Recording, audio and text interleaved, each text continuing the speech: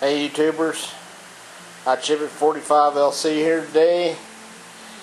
I'm out here in the shop again today.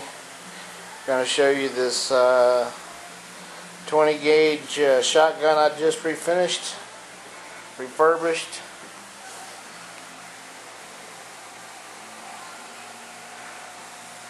Wished I had the before pictures to show you what it looked like before. I just polished the slide, I polished the bolt assembly. Did not blue the bolt assembly,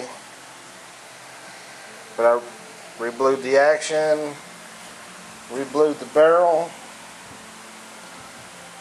put this gold bead sight on the front. So y'all are wondering, yes, this is really a bolt action.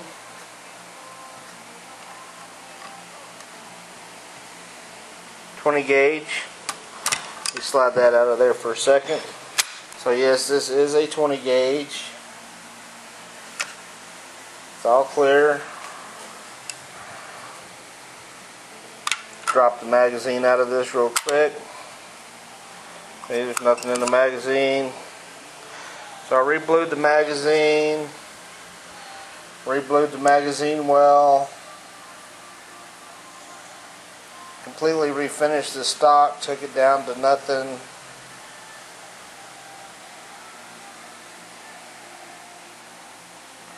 And refinished it, so every piece of this gun has been gone through.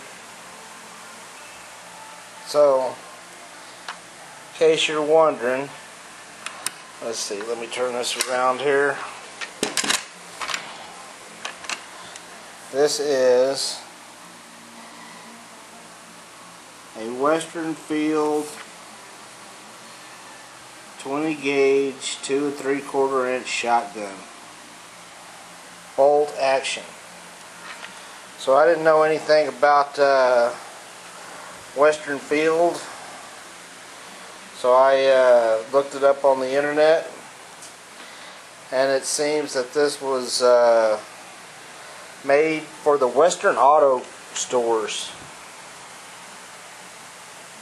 Back when Western Auto sold a little bit of everything, they sold guns, and I didn't find out who made these guns for Western Auto, but this gun was made for them.